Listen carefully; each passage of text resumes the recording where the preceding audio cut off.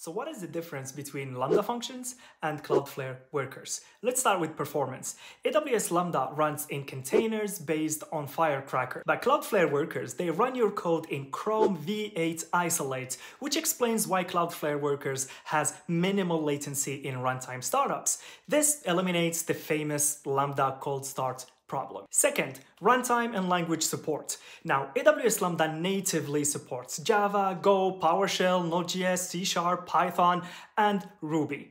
Cloudflare workers, on the other hand, support JavaScript and TypeScript. How about pricing? Lambda costs $1.84 per million CPU requests, while Cloudflare workers cost only 50 cents per million CPU requests. In this category, Cloudflare workers obviously wins. Now, this was but a short comparison. Follow me for more videos about cloud computing and AWS Cloud.